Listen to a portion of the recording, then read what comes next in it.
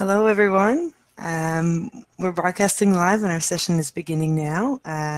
It's 5 p.m. in time in Newfoundland and Labrador, so welcome to 5 p.m. our time and whatever time it is in your neck of the woods.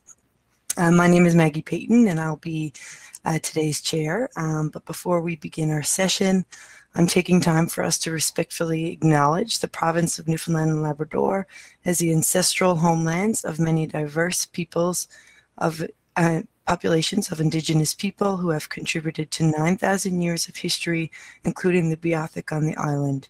Today, this province is home to diverse populations of Indigenous and other people. We acknowledge with respect the diverse histories and cultures of the Mi'kmaq, Innu, and Inuit. I am pleased to be the chair for this workshop. As I said, my name is Maggie Payton and I am the Manager of Settlement Integration and International Student Engagement with the Office of Immigration and Multiculturalism with the Government of Newfoundland and Labrador.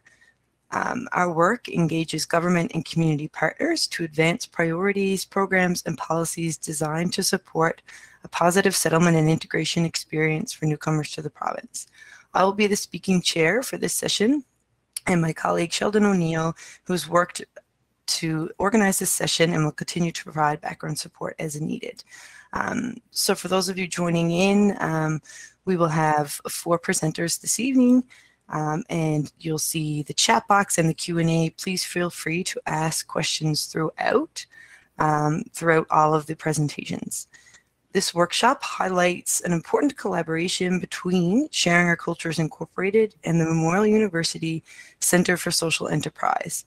As a long-standing organization in our province, Sharing Our Cultures Incorporated promotes the values of multiculturalism and fosters intercultural respect among newcomers and resident youth.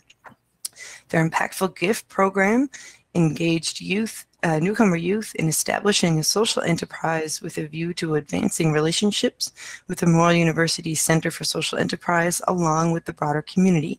The Government of Newfoundland and Labrador is a funding partner for this project.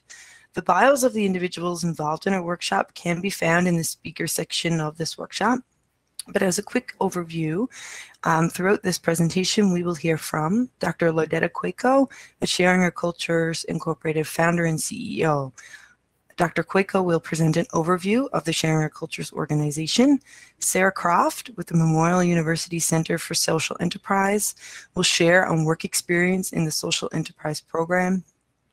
Emma Matthews, Marketing and Communications with Impactful Gifts program will discuss the Social Enterprise for Newcomer Youth. And Yasmin Al-Sharif will share her experience as a participant in the program.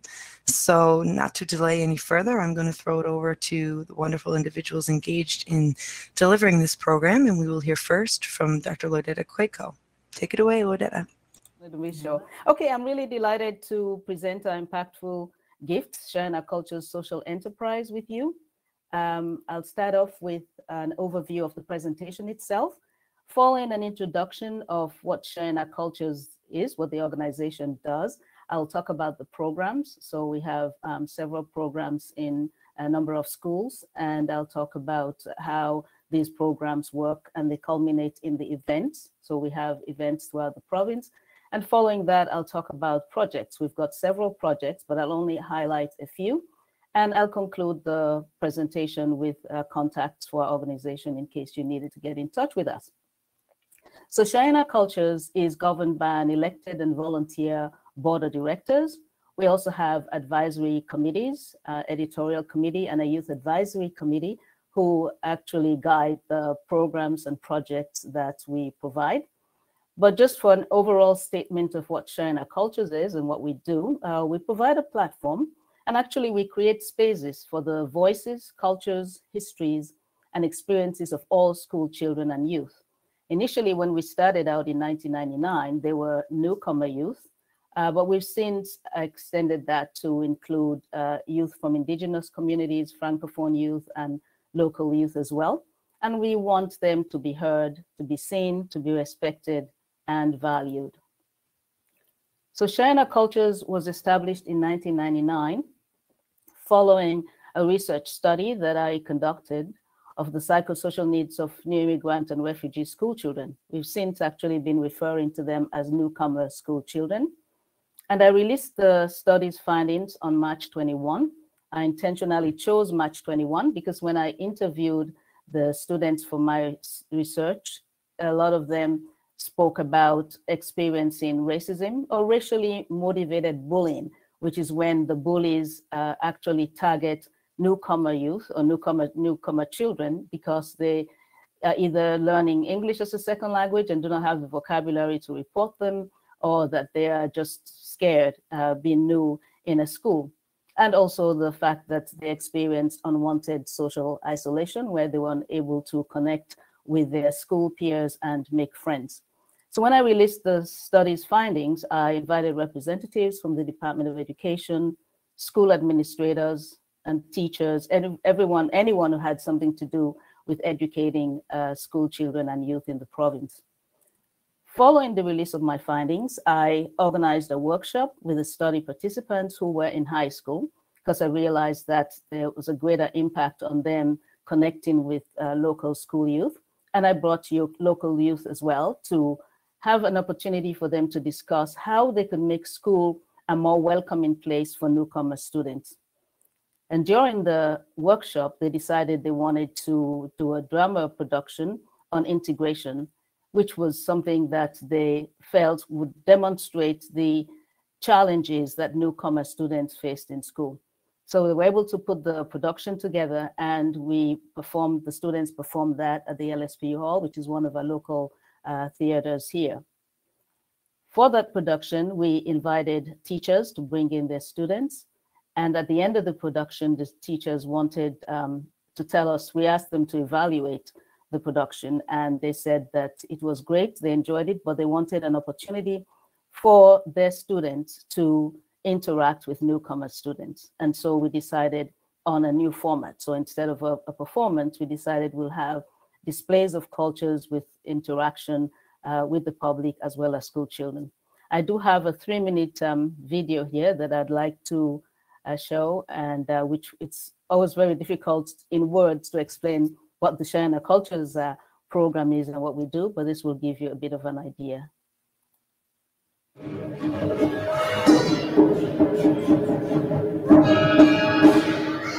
Our Sharing Our Cultures is a school-approved program that works with high school students to help them develop skills, social skills, academic skills, as well as opportunities for teachers who are teaching students about diverse cultures to have an opportunity for an interactive experience with their students. I'd like to say welcome to you all, and hope that we will have a wonderful celebration of sharing our cultures. This year, there is a special addition to our celebration, and we have students who are coming actually from Nunavut who are sharing this day with us. My name is Hayden George. I'm visiting St. John's, Newfoundland with a group of 20 students from Nunavut, and we're here to participate in the Sharing Our Cultures event. Greetings from Kugluktuk, Nunavut, the westernmost community in Nunavut. We are very grateful to Sharing Our Cultures for organizing this exchange, even though we have traveled more than 5,800 kilometers to be together.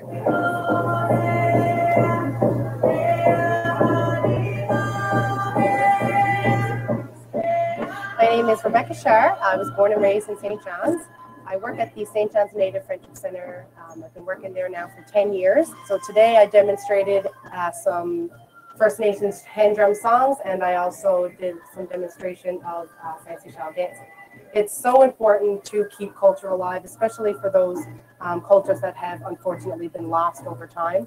It's a great way to keep connected and to also educate the people around that maybe don't know so much about those cultures. I think it's actually really important to understand the diversity that's surrounding us. There's a lot of cultures in our school and a lot of people from different backgrounds. Sharing Our Cultures is open to the public free of charge. We try to make sure that as many people know about it as possible so that they can come and learn. And through that process of learning, they can find somewhere in their hearts to accept diversity and to respect people who are not like them. So we'll come to a place, I think, where people will see beyond just how somebody looks or how somebody sounds or where someone originated from, to seeing what's in the heart. And the fun analysis is a heart that we share with each other, and we all have the same heart that's beating within us. So it's really important that we keep that focus on acceptance and harmony and respect with each other, and peace and love. You never go wrong with those. Okay, so that's a short video presentation on the Sharing Our Cultures event. I'll go on to talk about our programs now. So the Sharing Our Cultures program usually starts from September to May. So after that initial drama performance, I put together a structured program so that students can come together and learn about each other's cultures. So it's free of charge. So all the supplies are provided. We are grateful to the government of Newfoundland and Labrador and the government of Canada for providing us with the financial assistance that we need to run the program. So the students have weekly meetings to prepare their displays. And we also collaborate with Memorial University, and they provide their international students and some of their staff who will present at the skills development workshops. So the students will meet weekly in their schools, and then 4 times in the year, they would have these workshops over at Memorial University. We found that that was really a good partnership because the high school students are learning from students who are, some of them from their own cultures, who are already in university, and it helps them. They're mentored by these facilitators who help them to see the importance and the significance of post-secondary education. And we find out as participate in the program, they develop a sense of place and a sense of belonging. They also develop friendships because we are in several schools in the city. And so when we bring them all together, they realize that, oh, there's someone from my culture or someone who speaks my language that's in another school. And of course, through social media, they're able to connect again. And we found out that with the Sharing Our Cultures program in the schools, it helps to eliminate unwanted social isolation, as well as providing volunteer experience for the students and community engagement at the events. So now the events. The events are held every year. So the students will work from September on their displays, and then they will present that at the rooms in St. John's. And we always have it around March 21, which is the International Day for the Elimination of Racial Discrimination. But within the past 2 years, March has become Multiculturalism Month for the province of Newfoundland and Labrador. So the high school students will share their cultures. As you can see, Maya in the photograph is sharing with some grade 6 students who usually visit the event. So we bring in about 200 grade 6 students per session, and we divide them into small groups of 6 to 8, and we provide them with bilingual tour guides. So the program itself, the event, is held in both official languages. So the bilingual tour guides, their role is to summarize if the teachers want their grade 6 students to interact in French, and the presenter, the high school cultural presenter, presents in English, then the bilingual tour guides will summarize the presentation and help the students with their passports. So every student comes in with their individual passports where they can write information about what they learned to take back to the classroom. And we also have activities for the students to do in the classroom with the teachers. This intercultural and experiential learning program complements the grade 6 curriculum outcomes for the province for social studies, language arts, religious education, as well as English and French languages. In 2018, we expanded the Sharing Our Cultures program to all regions of the province. And so currently, Sharing Our Cultures is held in Happy Valley, Goose Bay, Corner Brook, Gander. Grand Falls, Windsor also took in some of the students from Corn River, and this is in addition to St. John's. I have a 2.5-minute video of that expansion when it was the first time at Corner Brook, and this is a video on that.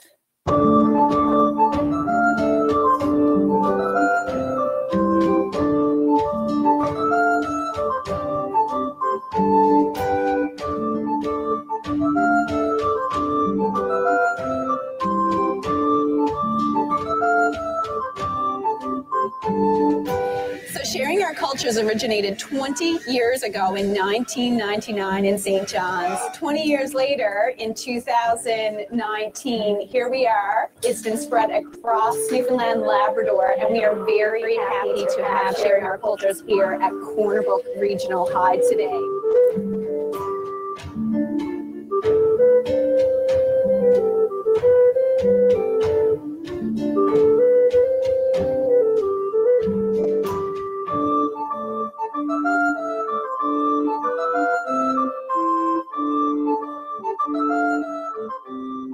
We have so many wonderful cultures here and countries. The kids love expressing themselves given the opportunity. We have performances from some of our students. Then they had their own little dance party at the end of the event where they so proudly dressed themselves in their flags, intermingled, and had a good time. We've had a lot of fun. We've painted, we've decorated, we've made a big mess, and the students got to know each other really well, and I got to know the students really well too.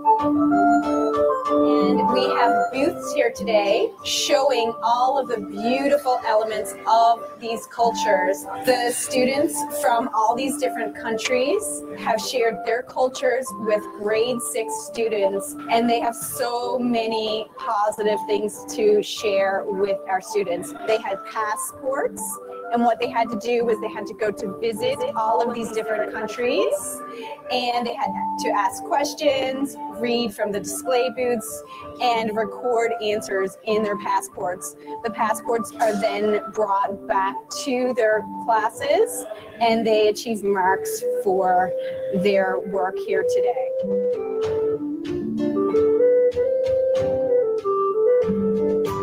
So all of the kids that I spoke to had a really, really fun time today, and our international students really enjoyed themselves as well.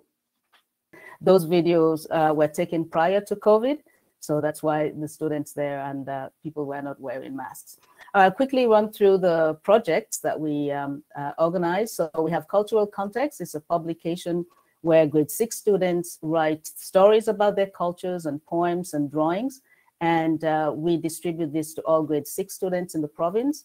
It was designed actually to stimulate conversation about cultural diversity in classrooms and homes, because every grade 6 student gets an opportunity to take it home and talk with their parents about the cultures of the students who have published in the publication. So Cultural Context enhances the literacy, literary and artistic skills of the students. And a multicultural classroom program, we started that program because we realized when the grade 6 students come to the event, it's colorful, there's lots of sounds and so much is going on that we figured that they were not really getting the deep learning we wanted them to get out of it. So we started the Multicultural Classroom Activities program, where we had a coordinator would go into the schools and the classroom and have 6 sessions. So they'd learn about culture and environment, culture and expressions, culture and human rights. So they actually have enough opportunity to think about culture and to have a more intensive and interactive learning experience. A final project I'll talk to you about is an exchange program between the school youth in Kugluktuk. So we brought some students from Kugluktuk, Nunavut to St. John's, and they were able to experience the culture here in the shopping malls and movie theaters, because in the small hamlet in Kugluktuk, they didn't have that as part of their culture. And the students in St. John's, of course, went over. So we had students from India, from Iraq, from Syria, from Sudan, from the Congo. So they went there and they had to do everything else that the students did. They learned how to build an igloo and how to ice fish. And both students had opportunities to be in the classroom with their matching students. And even up to recently, these students were communicating between each other.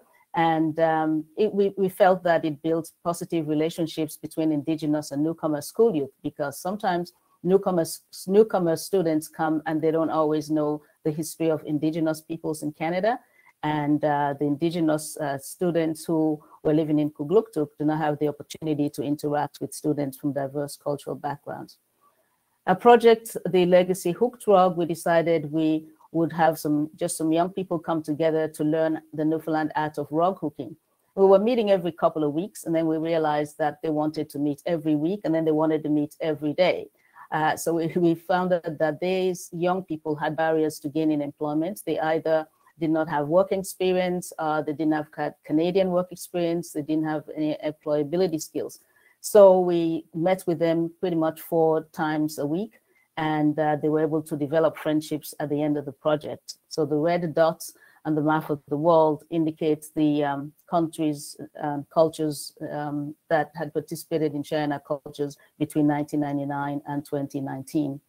And that, of course, leads us into our social enterprise. We then realized that there were a cohort of youth who needed employability skills and Canadian work experience, and we also wanted to give back to the community.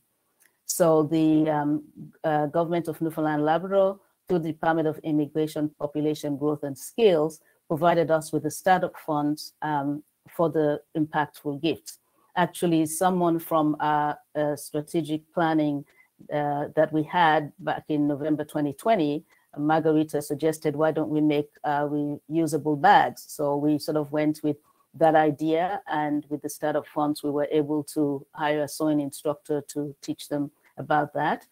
And we also had the support of Memorial University Center for Social Enterprise and Entrepreneurship.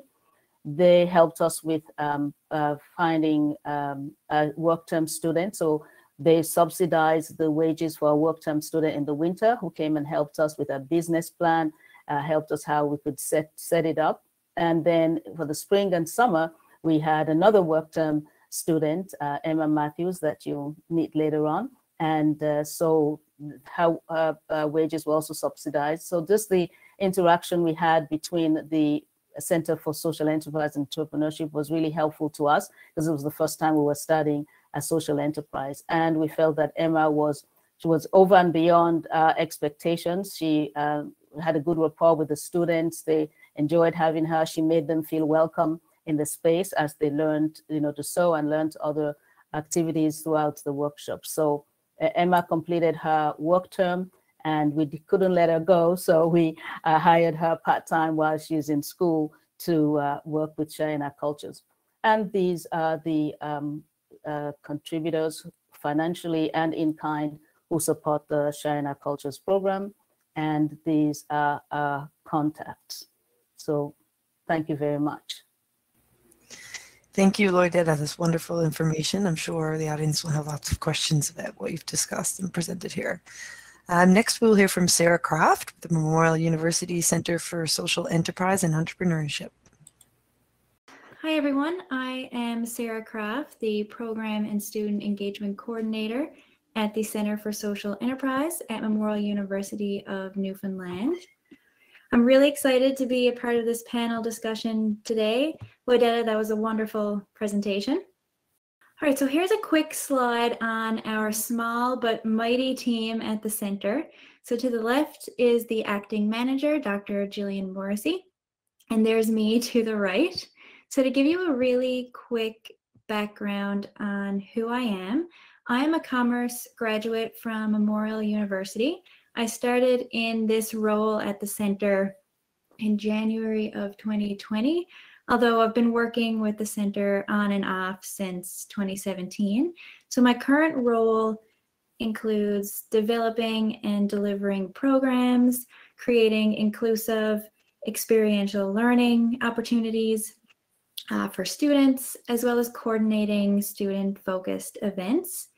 Getting to connect with organizations that are working towards making a positive impact has been such an amazing experience for me, including my connection with Lloydetta and Sharing Our Cultures. So I'm joining you today to talk about a program that we offer at the center that resulted in our partnership with Sharing Our Cultures on their Impactful Gifts social enterprise. This program helps support social enterprises in Newfoundland and Labrador by providing them with a wage subsidy.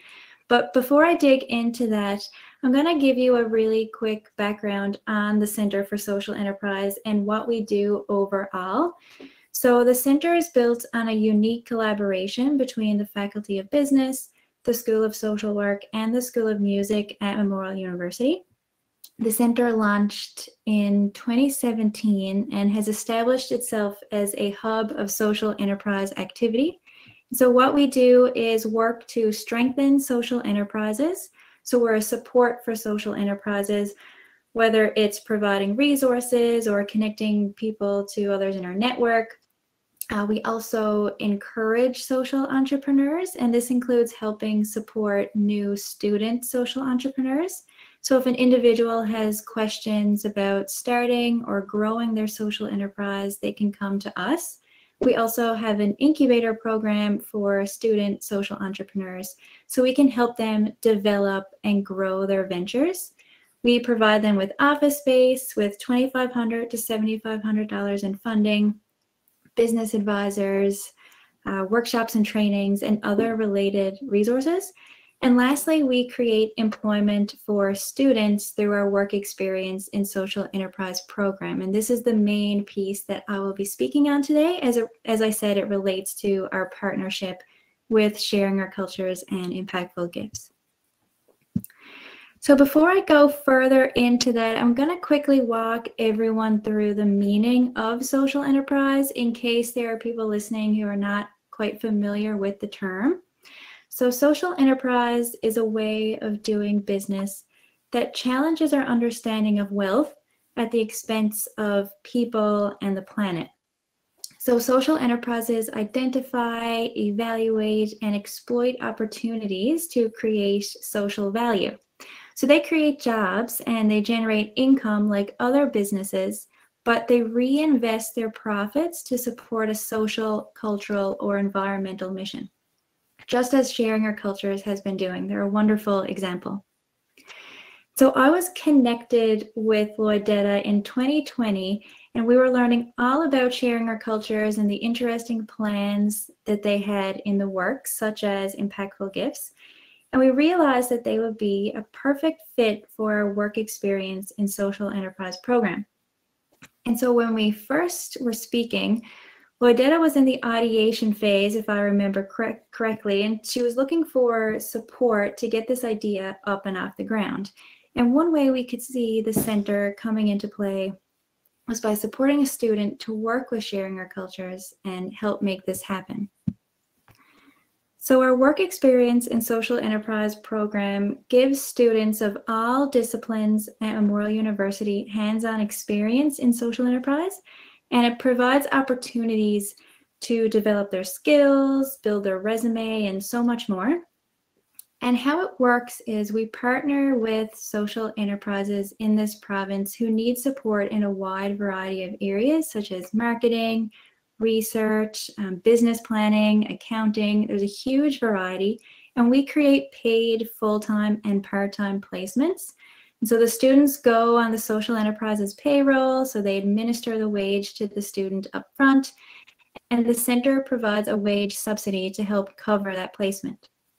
And so this wage subsidy is reimbursed to the social enterprise, either bi-weekly, monthly, or one full reimbursement at the end of the placement. And something that we have learned through the pandemic is that we can make these placements possible remotely if in-person cannot be an option. And so this program is a great opportunity for social enterprises like Impactful Gifts to receive support from students while also providing students with experience and skills development. It enables students to contribute while developing skills, personal growth, and learning more about the social challenges that exist around us. And international students also benefit from the Canadian work experience by building professional networks and, of course, embedding themselves in the community. We also, quickly, I'll talk about our partnership with MyTax on some of our placements. So MyTax is a national not-for-profit organization that builds partnerships that support industrial and social innovation in Canada. And they're committed to supporting research-based innovation while working closely with partners in industry, academia, and government. And MyTax offers a business strategy internship that Sharing Our Cultures received approval on for their very first student placement, which was also through us. So how it worked was the center contributed some money, sharing our cultures, made a contribution, and then MyTax matched that to create a paid 4-month placement. And that was in the winter of 2021. And so this student position helped Sharing Our Cultures develop the social enterprise business plan for their social enterprise.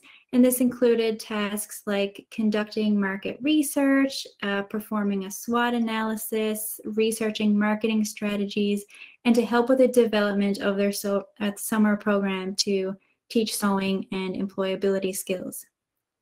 And so after the great success of this placement, Loidetta reached out and requested support from another student. And this placement was through our wage subsidy that I had mentioned previously. And the student hired was the wonderful Emma Matthews, who is here with us today and will be speaking now shortly on her experience. So yeah, that's actually everything that I have on the Center for Social Enterprise and our partnership with Sharing Our Cultures and Impactful Gifts. I'm just going to finish off by saying that if there is a silver lining, it is that this public health crisis has highlighted the immense value of social enterprise as a means of healthy, resilient populations. Thank you so much. Thank you, Sarah. Great overview and great tie into our thinking about COVID-19 and how we need to look for the different and innovative solutions as we move forward.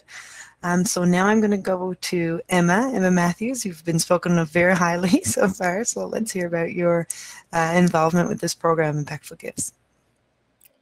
Hi, everyone. So thank you so much, Sarah and Loidetta, for your wonderful presentations. It was so nice to hear from you guys, and thank you to Maggie for chairing this today. I'm so honored to be here on behalf of Sharing Our Cultures, and I'm just going to kind of run over with you guys what our program is really all about. So like Sarah mentioned, I was employed through this program through a Memorial University co-op program, and my role in this position was to kind of deal with the marketing side of things. So when I first joined up with this organization, the social enterprise was in a startup phase. So we kind of just had to work through that, and that kind of brought us to where we are now. So this presentation is going to kind of take you right from the start to where we are now. So yeah, I hope you guys all enjoy. So first, I wanted to talk about the 3 key phases upon the startup of this program. So the first thing that we had to kind of do was obviously find students that we could recruit to join our social enterprise. So just to kind of get into what the actual social enterprise is, basically we saw a gap for newcomer students finding jobs here. I mean, a lot of them come here and they may not have Canadian citizenship right away. They don't have resumes, they may have never had a job before, so a lot of them lack those skills to get them a job. So we kind of wanted to create something that would find that gap and, you know, give them something to get involved with. So to recruit students, we started off by emailing a lot of high school teachers because we were looking for students aged 15 to 21. So we reached out to high school teachers and asked if they could advertise to their classrooms. And from here, we had upward of 10 students register. So that was really great.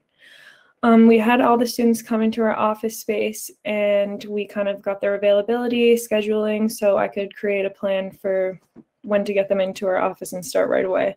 So this was in May that we first launched our workshop, and our first workshop went from May to August, and then we had our next cohort of students which started in September and are still with us now.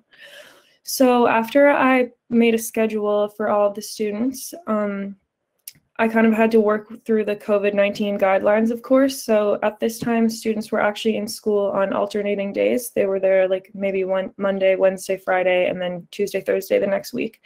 So something that was a bit of a challenge was aligning their schedules with the Metro bus passes, because we did provide our students with a bus pass so they could have every opportunity to, you know, make it to our workshop. A lot of them don't have transportation, so that was something else we had to deal with.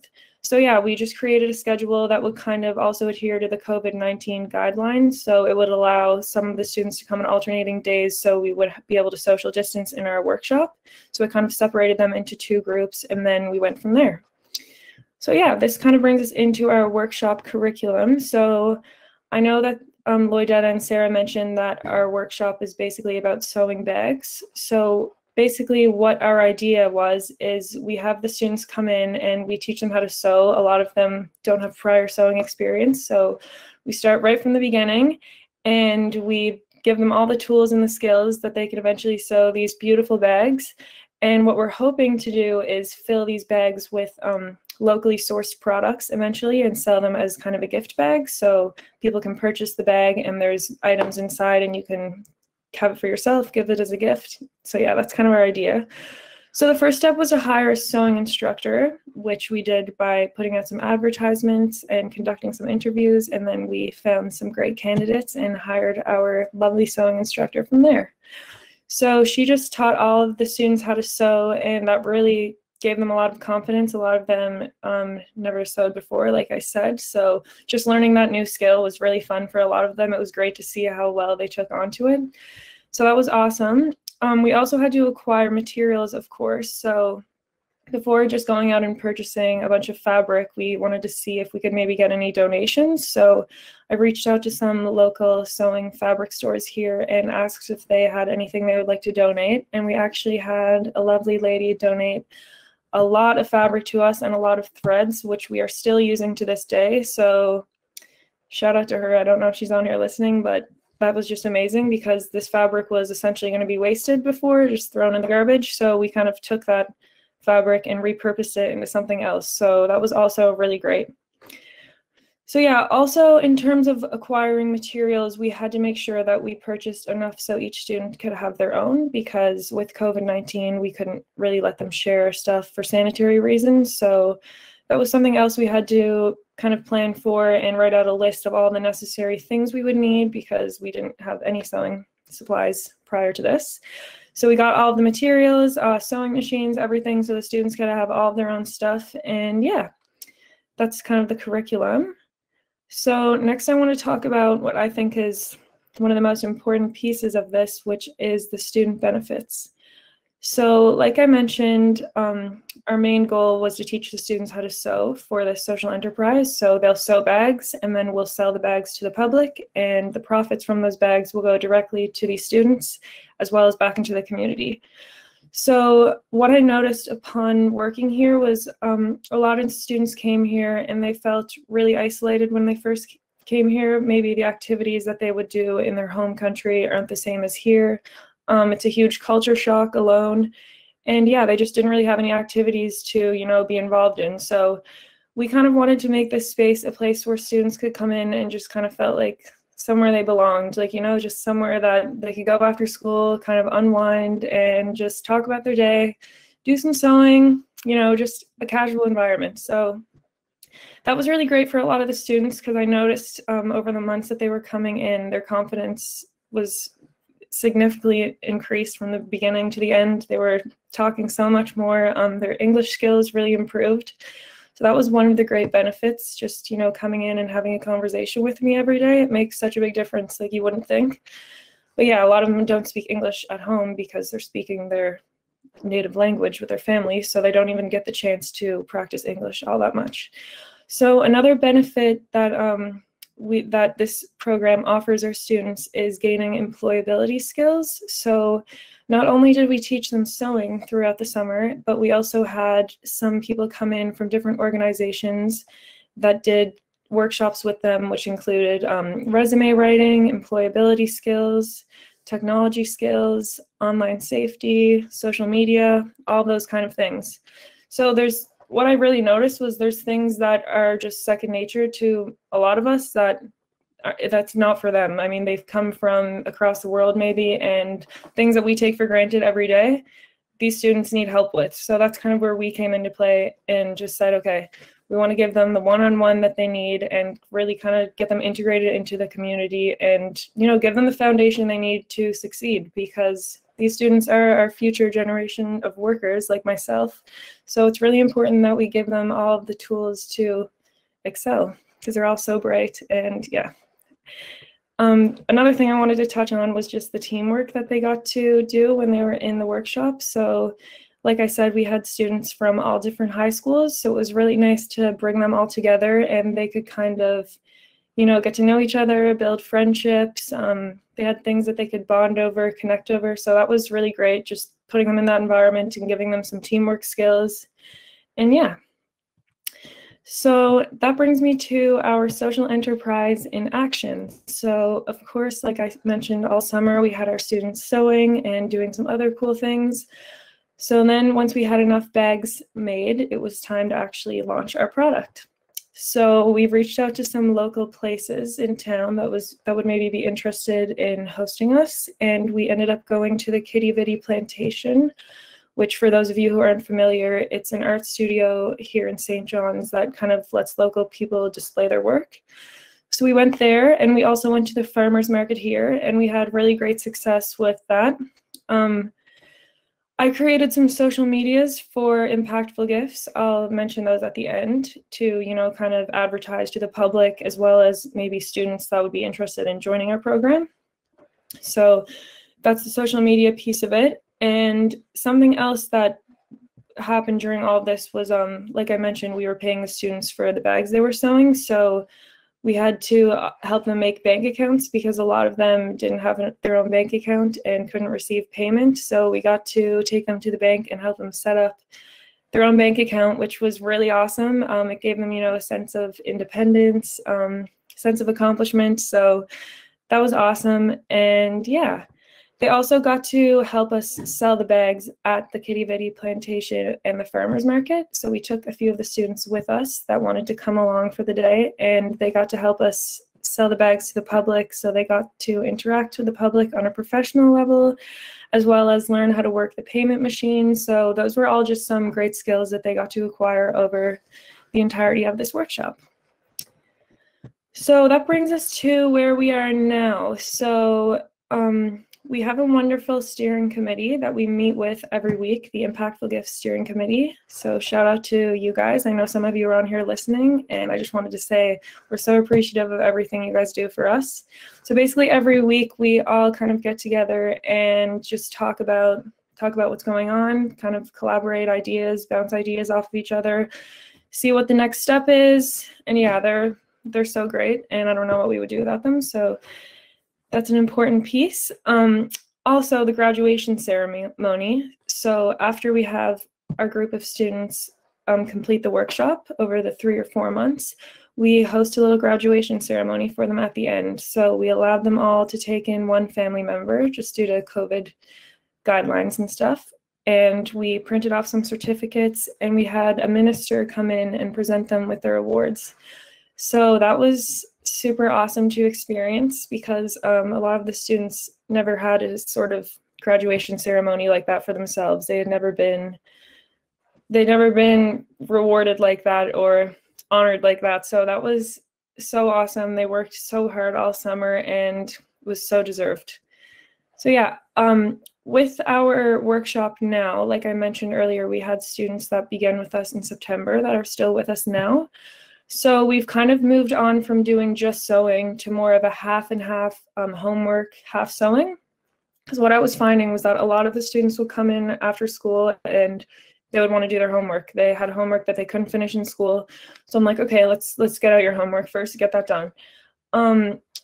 But what I didn't realize is that a lot of them don't get that one-on-one in school that they really need. Their English, a lot of them, their English skills aren't fully there yet. They're still learning. So for them alone to go into a classroom with 30 odd students and be expected to keep up with the curriculum and understand everything the teacher is saying and then get their work done on time, it can be a lot. So it's so nice that they can come to our office and I can help them with their work and give them that one-on-one that they maybe don't really get in school. So yeah, that's something that we've kind of changed since we first started, and I think it's really great. I mean, the students are asking me every day, oh, can we come back tomorrow? Can we come back tomorrow? So like, it's just so great to see that they're really taking to it and that they really enjoy it. So yeah, I just wanted to last talk about the personal impact this has had on me. So I really can't speak enough on how much this social enterprise has changed my life. I never thought before that I really would like to work like with students or in like a school-like environment, but I've just grown so close to every single student that's walked in the door. I can't speak enough about all of them. They're really just such amazing people, and they have so much potential. So I just think it's so great that I get to go in there and, you know, kind of help them see their full potential and give them that confidence so that they can go out in the real world and eventually find a job, you know.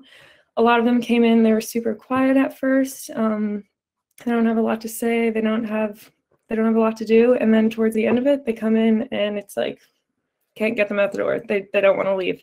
It's so amazing.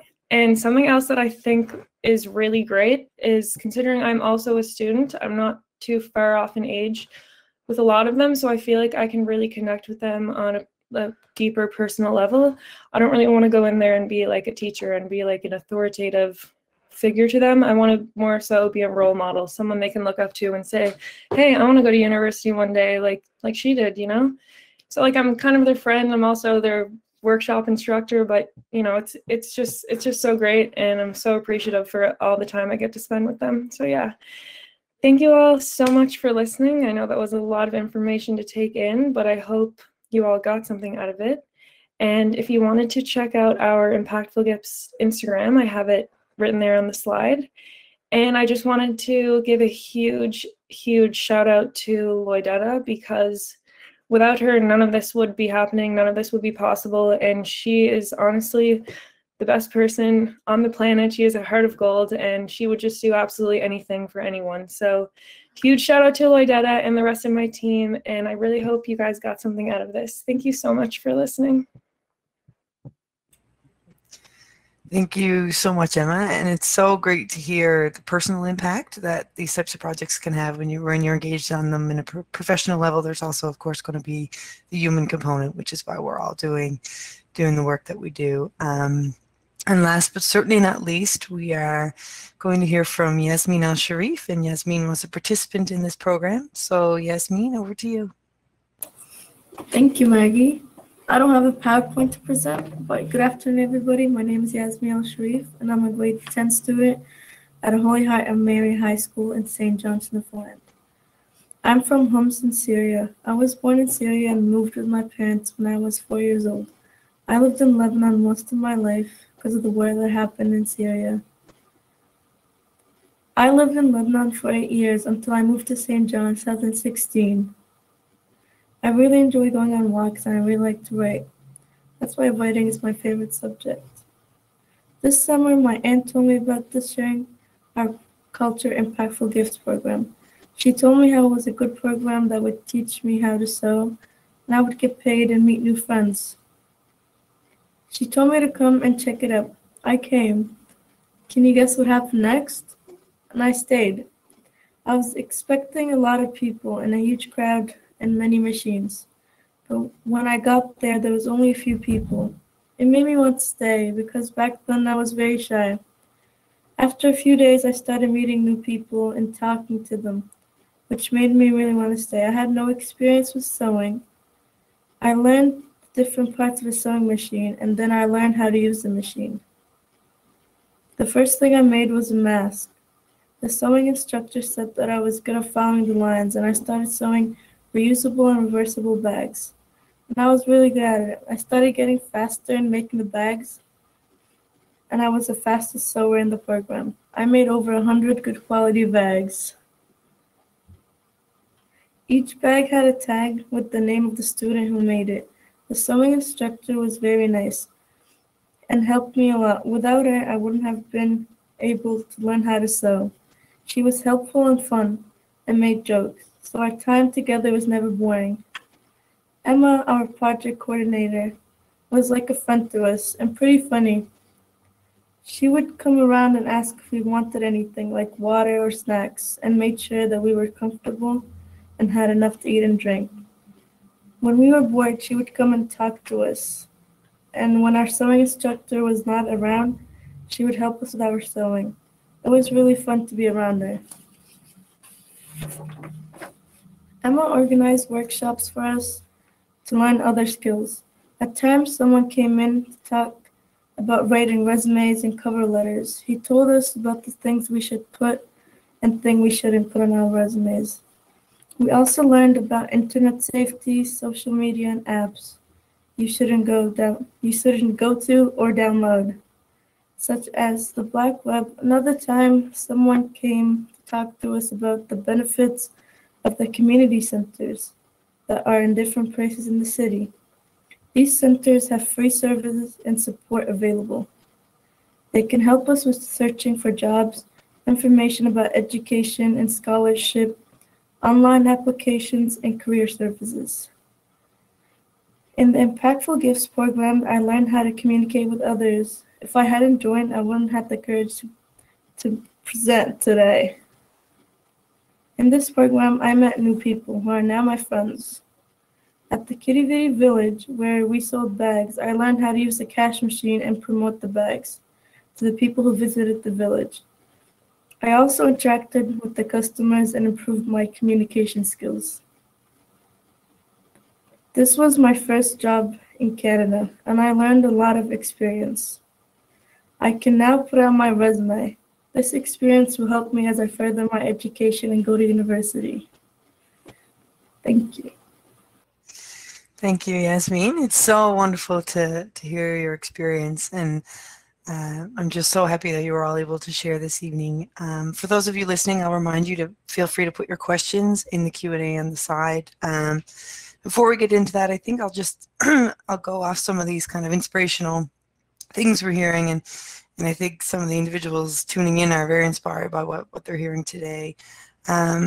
Moments of, the wonderful thing about projects like this is that, they go beyond what the original need might have been or what your original involvement you thought might look like. So I'll offer this to anyone who'd like to answer it before we get into the Q&A, to give people a moment to write some questions.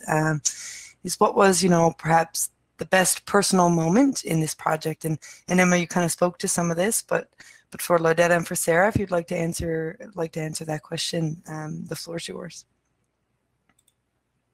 Okay, I can go ahead.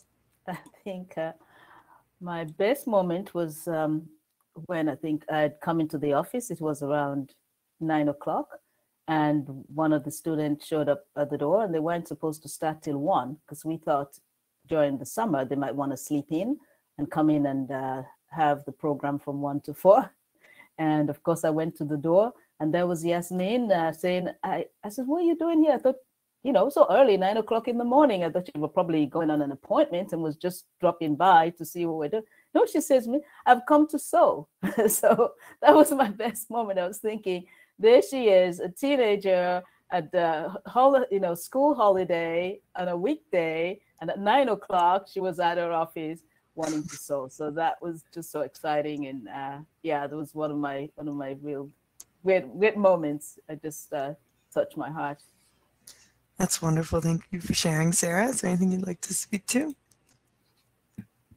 Yeah, for me, is the connection piece.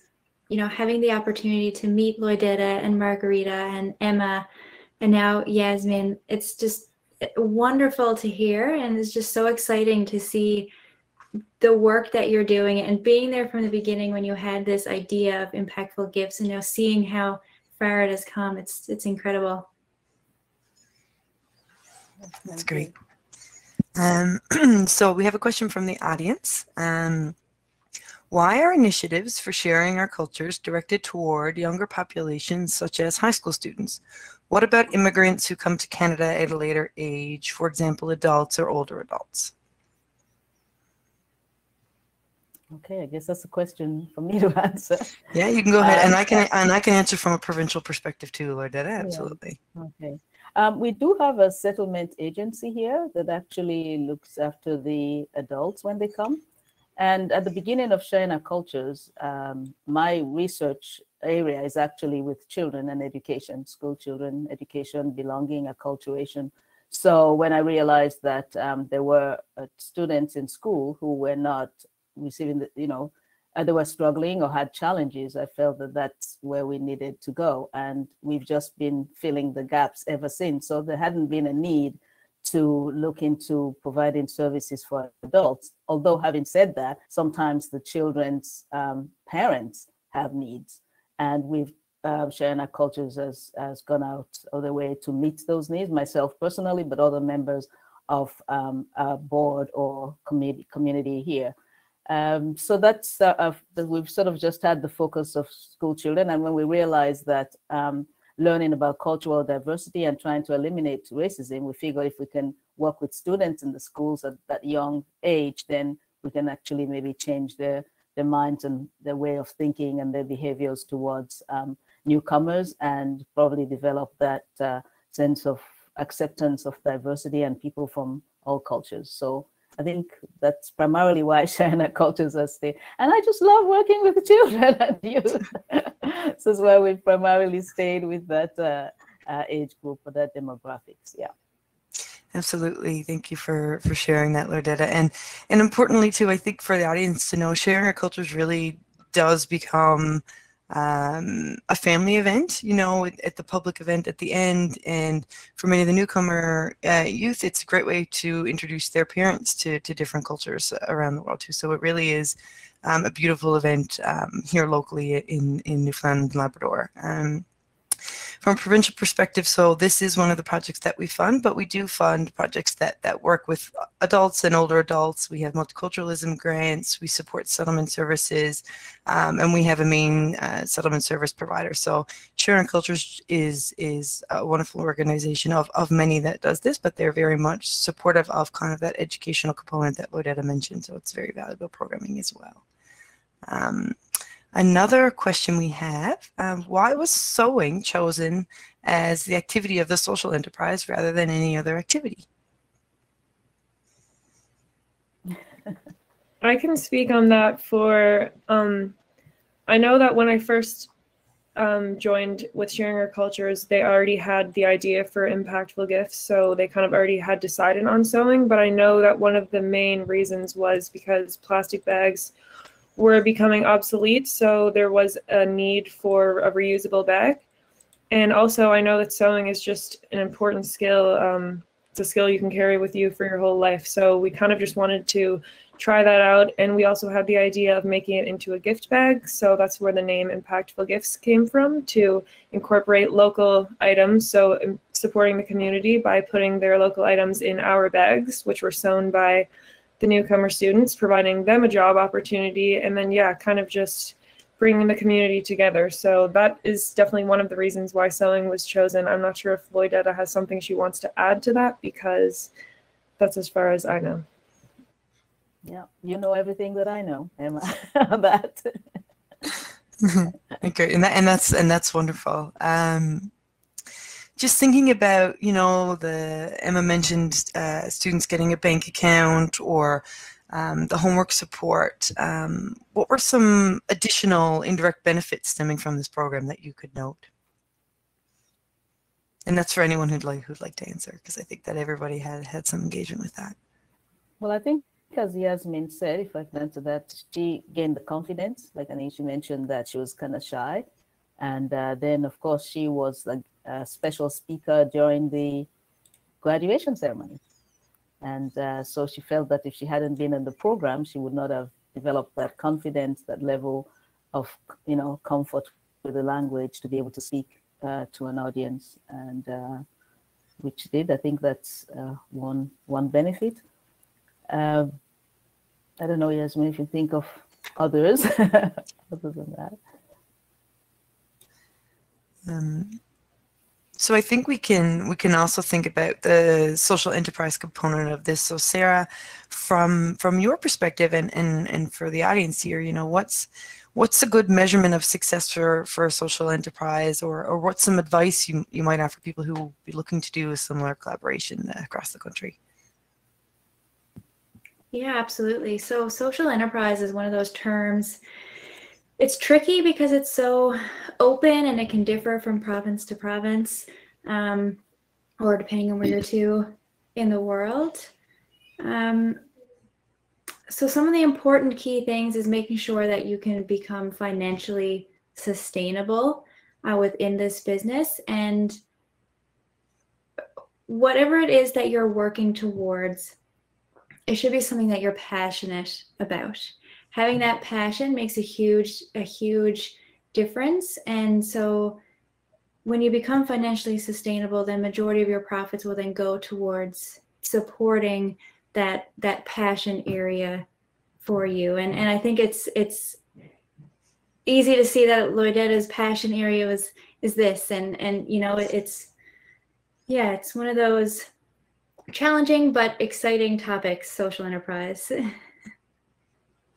Absolutely. And so I guess one of the other remaining questions, and I've been thinking about this, was, you know, do you think this project would have looked differently without COVID-19 restrictions? And for those listening, COVID-19 impacted every province, of course, in our country, but it looked a little bit different in Newfoundland and Labrador in terms of restrictions at certain points throughout 2020 and 2021, and as we move into 2022. So I think, Sarah, you brought up, you know, the sustainability piece and looking towards social enterprise as we move forward in recovery from COVID-19. And Emma, you mentioned, you know, some of the restrictions around having participants in the room and thinking about that. So how do you envision, or I guess what was the impact of COVID-19 on these projects, on this project? I would say for us, probably one of the biggest impacts was basically just not being able to have in as many students as we would have liked to have. But I also think in a way that was a bit of a blessing in disguise, because that kind of meant we had more time with less students. So I really got the chance to get really close with all of the students. We would only have 5 or 6 of them max at a time. So usually it would be 4 or 5. So that really gave me the chance to go around, and not only did the students learn from us, but I got to learn so much from them. And, you know, it's really important to ask them questions about their culture, ask them about their home. They love talking about that. They love telling you stories and telling you about their language and the foods that they eat. So I feel like in a way, COVID-19 kind of got to bring us closer, because we weren't able to have as many of them in there at a time as we would have liked to have, but in a way it was really nice because we got to get really close. Great. It's so nice to hear such a positive spin on such a challenging period. It's refreshing. Any discussions, so maybe this is for Loidetta or Emma, around the expansion of products? So right now you're doing bags. What might the future look like? Or maybe those conversations aren't happening yet. Oh no, they're happening. Well, in addition to the bags, the students did learn how to make masks and scrunchies, and the sewing instructor has started showing them they wanted to learn how to make T-shirts. Oh, so great. they started learning making T-shirts because we found actually when we started and the students were learning to sew, if they made something for themselves, they were really excited about it. So they went home, went to school, I made my own mask, or, you know, I made my own bag. Or so we've been trying to, in as much as we're making some things for our own social enterprise, we're really seeing that the importance of the students making something for themselves, something that, you know, they may not have been able to have an opportunity. They don't have a sewing machine at home, so they couldn't sew themselves anything. But by coming here, they can make something for themselves so they can take home. And so they've been learning other things, sewing other things other than bags. But we're also hoping that as time goes on, the products that we want to put into the bags, the students could actually make those, you know, whatever they plan that they're going to make. So that could go into the bags as well. You know, yeah. So we are planning for different. Yeah, we have different ideas that we could use with the bags, and I don't know if Emma wants to speak to the recipe piece of what we would like to do going forward. Yeah, sure. I'll just briefly touch on that. So like Loidetta mentioned, and I mentioned in my presentation, we do want to fill the bags with something. So obviously you can purchase the bag on its own, but we kind of wanted to make it a gift idea so you could purchase it and maybe give it as a gift.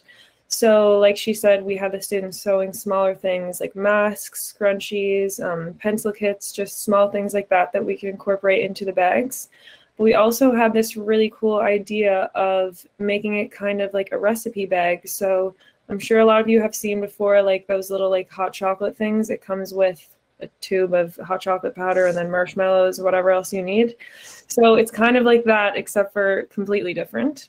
And by that I mean, we wanted to get the students involved by getting them to share a recipe from their culture, from their hometown, and we want to see if we can get it to a recipe that doesn't require too many things that could like go bad, you know, produce and stuff like that, more so products that we could have in the bag. And then we could provide a little recipe in the bag and provide them with all of the ingredients to make that dish. So you're kind of getting to experience their culture in your own home. And it's also kind of a fun idea. I mean, I personally love cooking and baking. I'm sure a lot of people do. So you kind of get to give that as a gift, and then you can do something with it. And on top of that, we would like to incorporate the student by sharing the student who shared this recipe, who made this bag, and just kind of tie it all together to create an experience. So yeah, that's where we're planning on going in the future. That sounds wonderful, and I know people love to connect over food. I think that's definitely a good cross-cultural connection. Yasmin, so you mentioned how this project really inspired you in your future learning and going to university. So how did it encourage you for your plans for future education or thoughts? You know, are you going to do business? What do you have any plans for your future? What would you like to study in university? Quite a lot of stuff. Well, I haven't made the decision yet. I don't know. But it does, like, this program inspires me to basically be like Emma. She inspires me. That's so wonderful to hear, and you can tell kind of watching how you speak about each other and with each other. I don't know if the audience is understanding this well, but I'm seeing it's definitely, there's so much connection that was created amongst the participants and then amongst the individuals who provided this program. So I think that's one of those, you know, extra benefits that sometimes you don't anticipate, is the connection that you've created amongst each other, and how that will support your confidence, as you mentioned, going forward, but support other connections. Right now you have a connection to Emma and a wonderful role model in someone you might not have met otherwise. So I think that's great to inspire each other, as it really sounds like this project is one that creates inspiration on all levels. Just thinking about the time, so it's, you know, we have about 7 minutes left. Is there anything anyone would like to share in terms of, you know, lessons learned or some final thoughts on the project? I want to say that we're really grateful to the government of Newfoundland and Labrador, to the Immigration, Population Growth and Skills, for the startup funds, because as a non-profit organization, we don't have co-funding, so we only get funding when we have projects. So we would not have been able to do the Impactful Gifts program if we didn't have that financial assistance.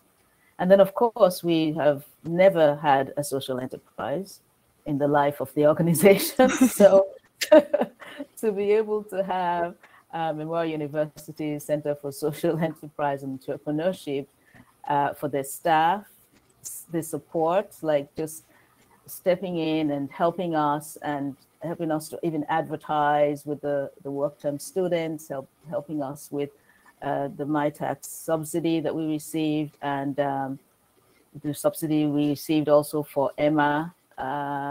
So be able to not only get it started, but sustain it, actually, because even if we only had one person help us with the business plan in the winter, if we didn't have Emma, we wouldn't have been able to actually get it off the ground. So we're really thankful to that. We're thankful also to our steering committee, because I always feel that there's power in the voices around the table, around the screen, because for most of the time we were having virtual meetings, but just being able to meet weekly, I really do appreciate the time that they gave to this. So we're able to meet weekly and brainstorm ideas, you know, talk about how things are going, support each other. I felt that the steering committee played a big role as well in how it was sort of just came around and wrapped around the program, which was really lovely the way that that happened. And of course, the community, we couldn't forget that. When we're down at the Kitividi village, that many people came out to us and they were very kind to the students, listened to them, even though they know some of the students' English is an additional language for them, but they were so patient and waiting for them to explain what the bags were all about or watch them sew when we were at the farmers market. So overall, I really am just truly grateful for the many hands and minds and brains and thoughts of people that came around to to make this happen. And of course, over and above that, the students themselves, because it was their holiday time when we ran the summer program, but they came on the bus and came with me 9 o'clock to the Kitty village to sell the bags, made so many bags. And so we're really appreciative of them and their dedication and commitment to the program, because they stayed and they assisted us. So I think all around, everyone that had a part to play in it made it possible for what we're here today. So I thank everyone. That's great, Loida. I think those are some wonderful, wonderful final thoughts. And I think it's important to think about, social enterprise and how they can create more sustainable futures for not-for-profit organizations. And so I think for Memorial University, it's really an interesting piece to have that Center for Social Enterprise and how that can support community organizations such as yours, and how that looks going forward. I think that's really an important collaboration that'll be valuable as we go forward from COVID-19. Yeah. Sarah, anything you'd like to speak to there in terms of social enterprise and community collaboration? Yeah, I'd just like to quickly respond to Loidetta and say that, this partnership between the Center for Social Enterprise and Sharing Our Cultures is fantastic, and we'd love to continue this partnership in the future, and maybe even in more direct ways, because right now I've been involved in helping place Emma, for example, but I never really saw Sharing Our Cultures or Impactful Gifts in action. And so just hearing everyone today and everything that's being listed, it's so exciting, and I'd love to be involved more somehow. Yeah, thank you. We're so thankful to Emma. She's so fantastic and such a great role model. We're really happy. And I think it's wonderful that Emma has also been able to keep her employment with your organization. I think that's the benefits of this program just keep extending for everyone involved. That's wonderful. So we have 1 minute to spare. So I would really like to thank the organizers of this conference. I think this is a great opportunity for individuals, and it's been a challenging couple of years with COVID, but we are able to do this virtually across all corners of our country, and I think that's a really interesting opportunity for all of us to learn best practices and to learn about projects such as this, and to share about them, importantly for us in this session today. So we thank those of you for listening and those of you who organized, and for Sheldon for keeping us organized behind the scenes. Definitely, he kept us going. So thank you, and I thank you, Sarah and Emma and Yasmin, and of course Loidetta for your work you've done for the province for it's 22 years now, since 1999. So thank you very much, everyone, and I hope you have a wonderful evening wherever you are and whatever time it is there. And that's all from us here in Newfoundland, Labrador. Thank you. Thank you, everyone. Thanks, everyone.